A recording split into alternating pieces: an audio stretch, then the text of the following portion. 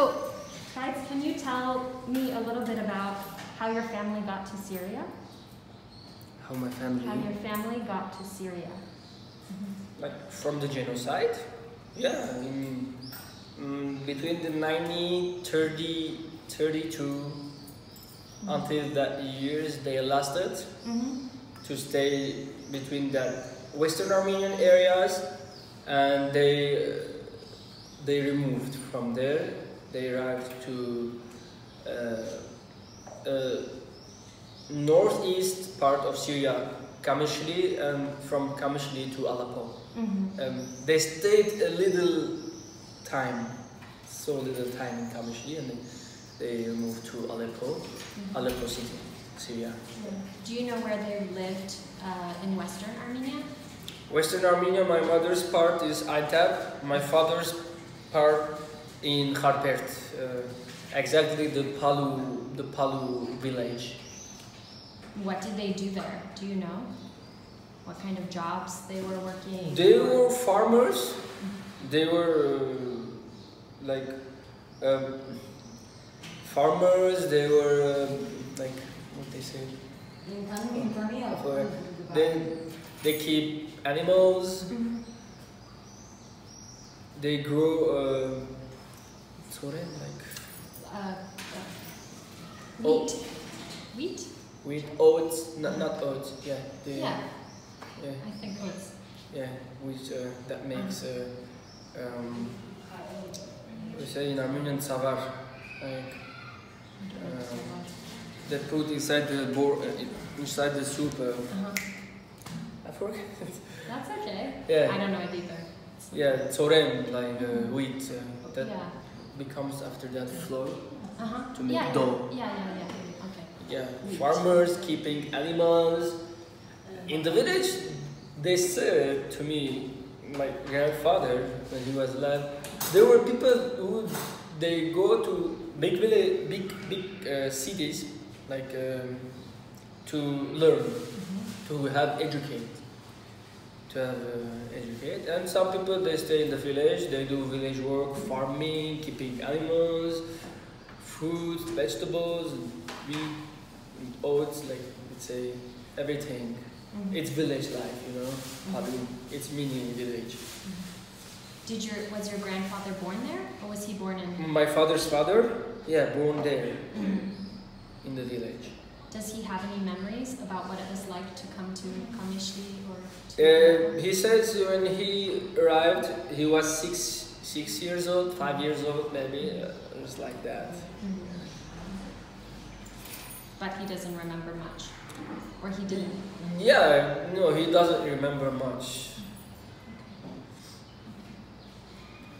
And then when your family got to Syria, what kind of work did they do? How did they find Syria? What was it like? My grandfather started, you know, he was the biggest boy in the family, and they built their life. They started, you know, from the zero, and my grandfather got married and, you know, has children, and my father, next generation, and then me. And when you were growing up, what was Aleppo like growing up for you? Did you have siblings? What kind of activities did you do? Brothers, sisters, football? I don't know.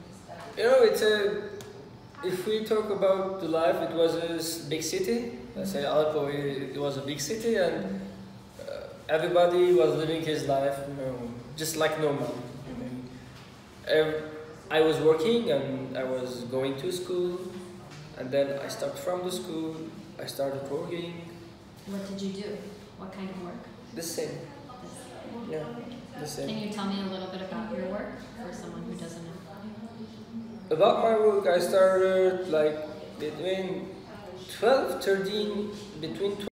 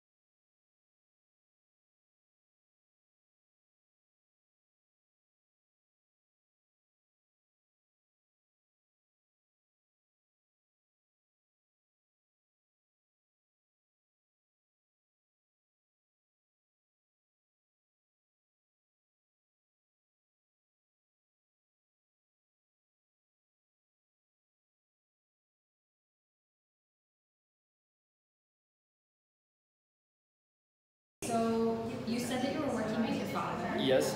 Can you tell me a little bit more about what other people in your community were doing? What other kind of jobs people had? Like other family members, I mean. Did other people in your family work? My family? Yeah, of course. My uncle's sons, my uncles, my aunts. Like everybody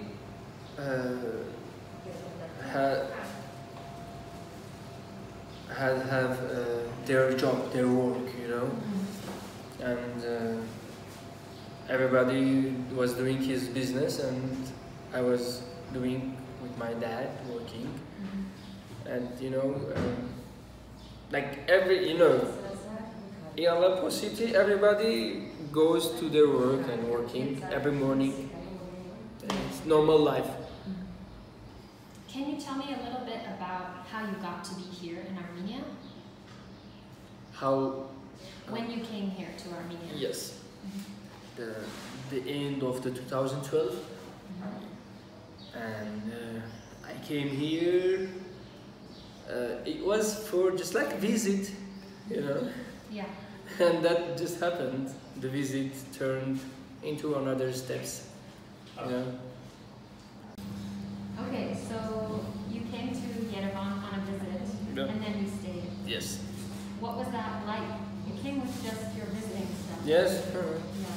What was it like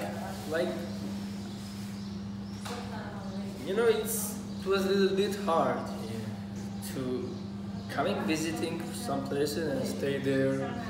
It's like it was a little bit confusing. Not confusing, but it wasn't normal. You know. Some kind of difficult. Yeah, some kind of difficult, but that just happened. Well, we can't do anything. How did you make your decision to stay when you were on this vacation, this trip? What happened that you said to stay? A little time I wasn't working, and then we thought to do something to continue our life, and that just happened. We start a little mini place, just like this place, and then this is our third place. Like our first place, just like this place, was a little place. And the second place, it was bigger, but after the coronavirus, you know, after some problems, we moved here. We came here. Do you like this building? Do you like this? This area now, Yeah. honestly, we're trying. Honestly, like we start a new location from zero. You know, we hope as soon as possible it will be good. Yeah. You know, the situation. It depends with the situation, honestly. Yeah. Yeah. If the situation is good, we don't have problem. But if the situation is get a little bit hard times, you know, all the country, all the city, the business get frozen. Yeah.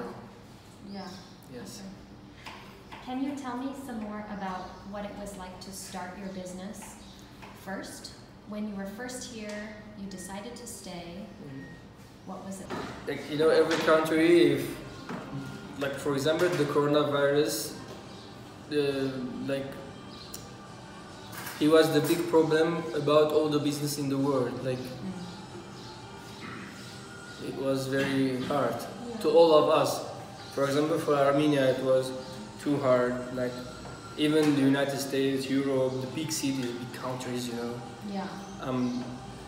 That's if the situation in the world goes good, we work, we don't have problem. But you know, I don't like to be the world very sad situation, you know, because all the people are working in the business, the giant businessmen, you know. So, what about when you first started your business in Armenia?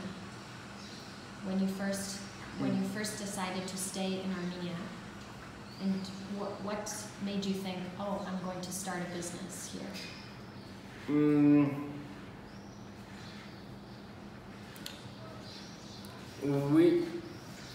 Honestly, we thought to do a few mini steps, and if it works, we would continue.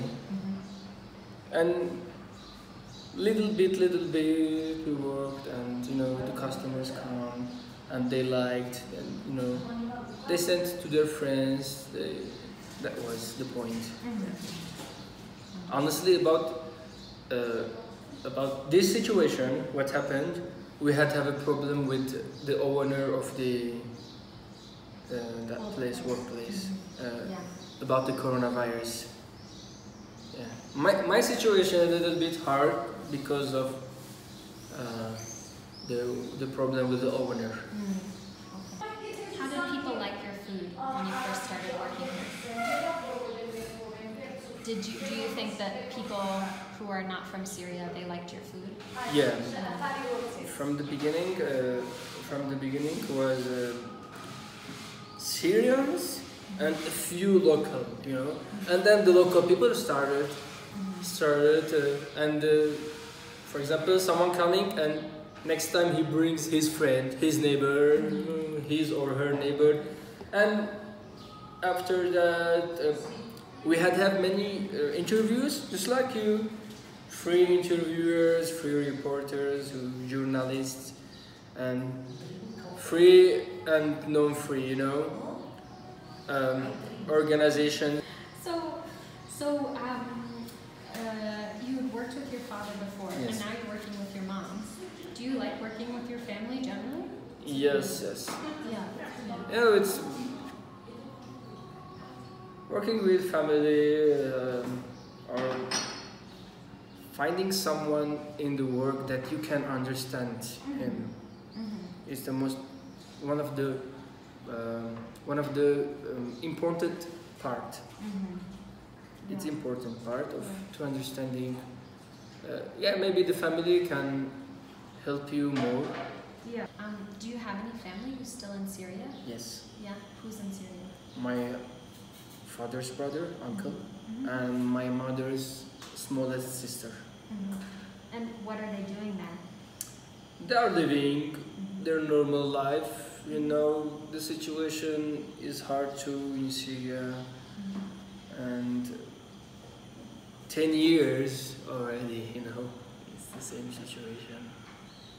Hopefully it will be good because you know, I always think about my life from my personal to the others and everywhere in the world, to be everyone in good, in best way, you know.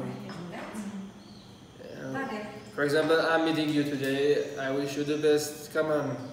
Maybe you go, you continue your life to Alaska. Everyone has hard times, but the war is one of the baddest things in this world, you know. War, it's very hard. So you were saying about war being one of the worst problems a person can face in their life. Can you tell me a little bit about... Me? No, in a person, generally. In life, if Yes. there's war, that's one of the worst things. Yeah, one of the worst things for Yeah. people. Any nation, come on. Yeah, of course. So I was wondering if you could tell me a little bit about what you saw, if anything, of the conflict in Aleppo or in Syria on the news or in person or heard from friends. What is the conflict like? The war. Come on, the war in Syria started in 2012, but the Aleppo city wasn't war. All the areas started war. Aleppo city wasn't entering himself all the Aleppians people. The other areas, for example, already was started civil war, and in Aleppo wasn't war, and then arrived to Aleppo in 2012, and then, you know, I saw as a person that this couldn't be normal. I picked up my package my baggages, and I came to Armenia for visiting. That was the point that I could stay 2 months or 1 month. Maybe it could be they got deal, they negotiate, they don't continue the war. But it continued. It continued until today, we can say. You were saying that you picked up your bags, you came to Armenia. Armenia, and you said, "Oh, maybe I'll stay a couple of months, see what happens." Already my sister was here. She was here already. Yeah, she came before me. Did you have any relatives or anyone to stay with when you came? No, No. my sister and my friend. Yeah. Okay. Okay. And did your sister come and stay with your friend, or she? My sister was a volunteer. Oh, okay. What kind of volunteer? Virtuite Armenia. Cool. Okay, very interesting. Her second time was. Second time. Okay, and what was she doing? Do you remember? First when she came was in Yerevan, and the second part when she came was in Artsakh and Gyumri. Cool. Yeah. In the beginning was in Gyumri, and then she went. The administration decides. They. Where you go? Yeah. And then to Artsakh. I don't know the first one, which one was Artsakh or Gyumri. Yeah. Okay, so she came, she had this network through Birthright Armenia, she was connected already. Yes. And you came and you kind of joined her, you joined your friend? No, she already, I think, her last, I think at that time, in that time she finished it, her volunteering, and when I arrived, we rented a house, I stayed a little time with my friend, and she was with her friends, and then we rented a house because we didn't know what the future will come, and then my parents they came.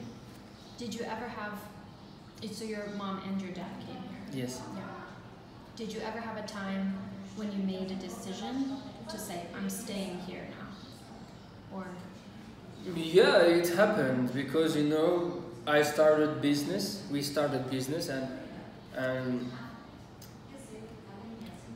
okay, we are thinking about Syria, but the war is not ending, but we are working, so it's better to stay working until the next future days what it will come. We don't know the future. Yeah. And that just happened, and I continued my life here, and as you can see. Yeah. You have a business? Yeah, I have a business. I'm working. Everything is okay. Do you miss Aleppo sometimes? Have you gone back to visit, or? Maybe I go back for visit. Maybe, not, let's say not for visit. I need to go because we have house there. Maybe that was one of the reasons to going back. But for visiting, I don't have any friends. My friends, they left me just like me. They left Aleppo, and a few relatives, maybe. That would, they are still living there. Maybe that would be the reason to go back Aleppo. Yeah. We have shops, workplaces, and house. That could be the reason. Yeah. There is no other reason. Come on, let's talk honestly. Your childhood, you remember when you grew up, your friends, we used to play football in the street, that was crazy moment.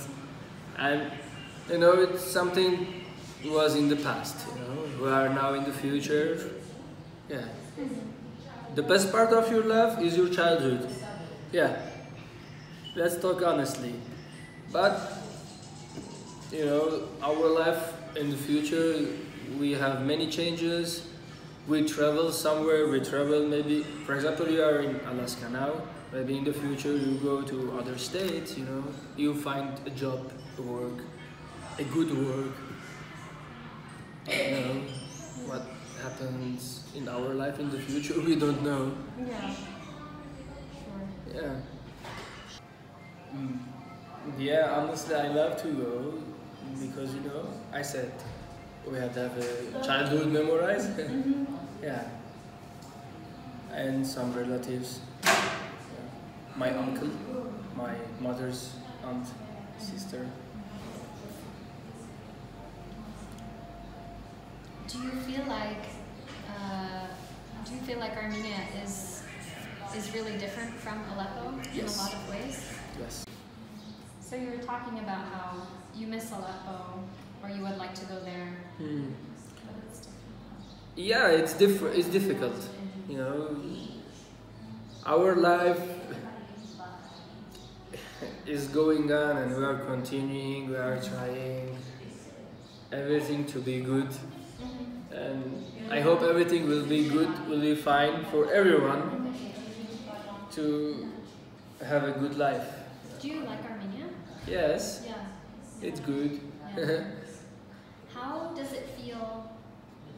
Like, do you feel more Armenian or Syrian Armenian or somewhere in between?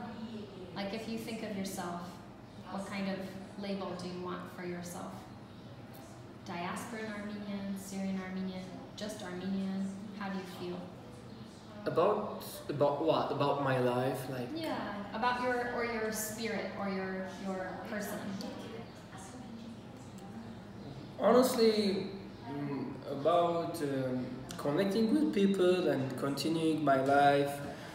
I have many kinds of friends. I have American friends, American Armenian friends, a few Arab friends who stay in Armenia, Syrian Armenians, local Armenians.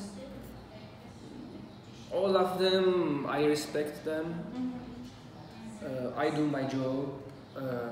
I respect their life, their situation, you know.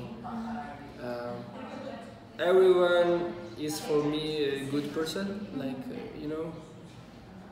I do accept all of them, you know. I can't take a,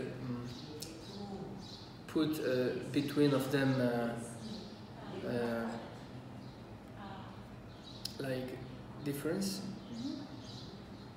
Yeah. They all are of them. Each one has his special character for me. What's a Syrian Armenian character for you? What's that like? The Syrian. Come on, it's a very hard question. No, it's simple, but it's, you know, it's very critical. Like the Syrian Armenian, we all know the Syrian Armenian. The Armenian maybe lost his everything, like, I can say, and started from new his life. For now, this was the Syrian. This is the Syrian Armenian for now. And do you have a Syrian Armenian community here in Yerevan? Yes, I have Syrian Armenian friends. I meet them. Yesterday, I was with my friend Syrian Armenian. So you saw a Syrian Armenian friend yesterday. Yes. Do you feel there's a difference between Syrian Armenians and Armenians from Armenia for you? Yeah, there is a few things that because, you know, this is Eastern Armenian and Western Armenian, but it doesn't mean it is this one is good, that one is bad. No, they all are good, and I just I just do love the friendship with all. I don't have any, you know, any problem. Nice.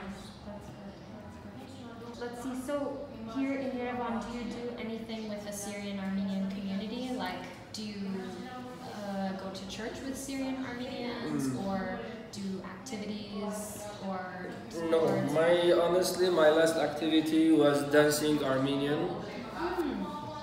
Okay. Armenian, like we say, Azgakaragan Barir. Yeah. The kochari and many styles of kochari, and there is, it become, I think, from the ethnic Armenians. The old. And you do that still here in Yerevan? Yeah. This dance? Yeah. With just Syrians or with lots of... No, it is a local group. There is a trainer, she's a local, and she trains us. When did you start? Did you start when you were a kid? In 2016, 17. Yeah. Cool.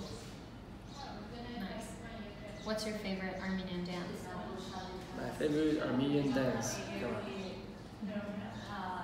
All of them, each of them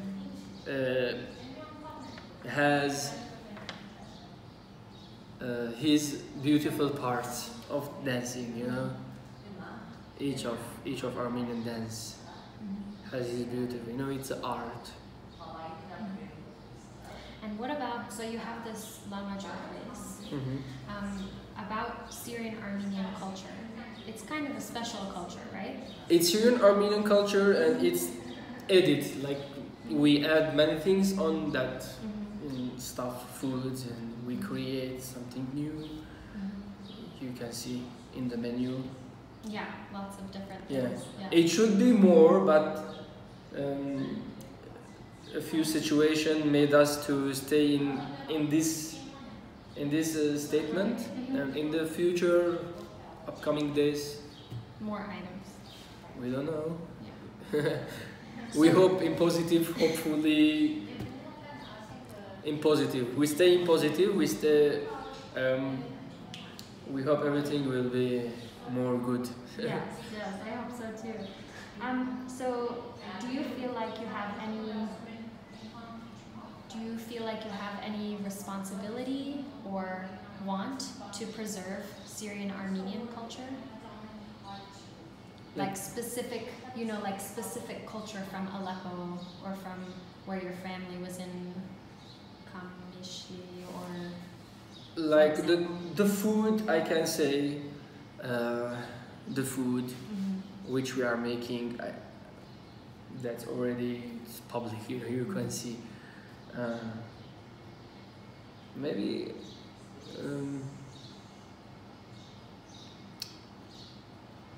like my speak accent. your accent. Yeah, Western Armenian, but I can speak Eastern Armenian too. That's Syrian, maybe, as you said.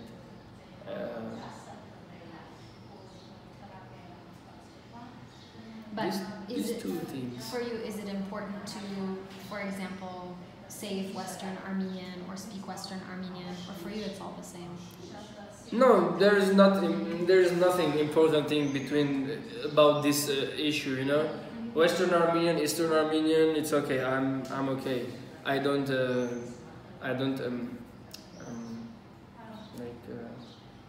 how they say? Yeah, chidarkervum. There is. I don't. As I said before, I don't put difference between these all things. It's all for me. It's good. Has his special shape, special style, special characters. Each of anything. Yeah. Yes. Understood. Cool. So, is there anything else that you would like to add about your life as a Syrian Armenian, as someone who grew up in Aleppo, someone who lives here? Add something like what? No, I don't know. Anything else you want to say? Do you plan to stay here? Do you want to move? I don't know. Yeah. Okay. There is nothing to say, but it's good to someone Staying positive. Mm-hmm. Yeah. Okay, I have one more question. Mm-hmm. If someone who didn't know about Armenia or Syrian Armenians, what would you want to tell them? What should they know about Syrian Armenians? Armenia and Syrian Armenians. What I should tell them? I don't know. Come on. Okay, it's fine. Everything will be fine. Yeah? Yeah. And